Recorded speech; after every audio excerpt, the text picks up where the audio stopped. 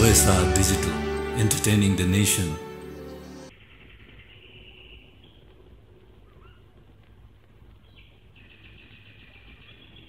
तेह्र वर्ष खोज्न बिताइस्,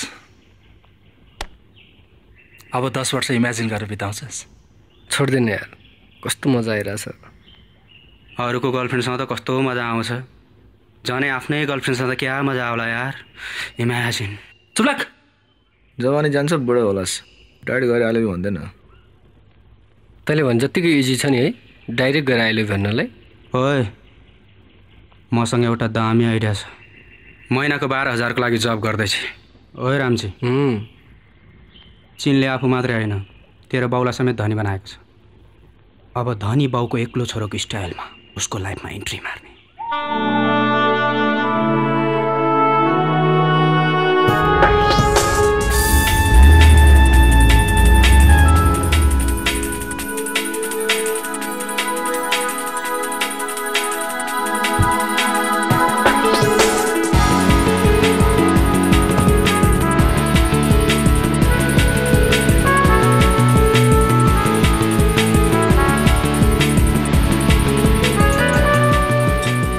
आज मन्दिराको जब फिक्स भएको उपलक्ष्यमा आफूलाई मन नपर्ने कुराहरू गर्ने ल। ओके, पहिला तै भन्।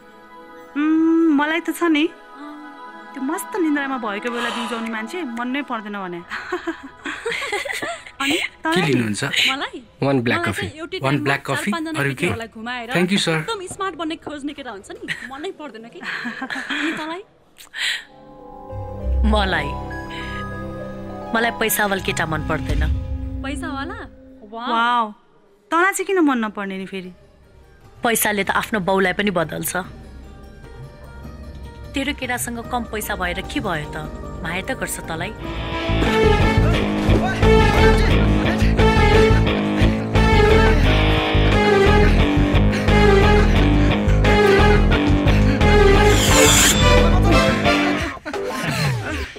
गलत आइडिया दिन्छस् साला, तेरो बुढीको दिमागमा उल्टो घुम्दो रहेछ त। मैले के गर्ने यार, त्यसो हाल्छ नि यार।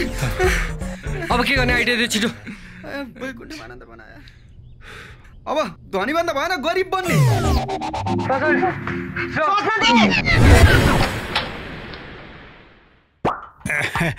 ल आऊ आऊ, ल हेर,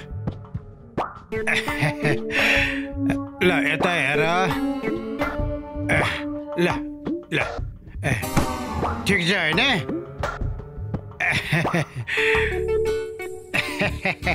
कुरा मन पर्यो होइन त? एडभान्स पाउनु त, एडभान्स। के हो बुढा दिउँसो झ्याप क्या हुनु पर्यो नि त। लोकल। रामजी सुन, यो कोठा, त्यो झ्याल बाहिर मन्दिर अफिस आउने जाने बाटो, अनि यो सब सेटिङमा मेरो हात छ। ठिक छ नि? डोन्ट वरी यार, यस्तै कोठाबाट सुरुवात भएको थियो, यस्तै कोठामा एन्डिङ हुन्छ। Best of lock. अनि साउजी, सेकेन्ड ह्यान्ड फर्निचर कहाँ पाउँछ? मेरो ज्वाइँ साहबको पसल छ नि। ज्वाइँ कहाँ छ? ज्वाइँको पसल माथि। जेठी छोरी ताक्ने डेरावाला भाडा नतिरी छोरी लिएर भागेको रहेछ। मैले घरबेटीको कान्छी छोरी नताक्ने शर्तमा रुम लिएँ।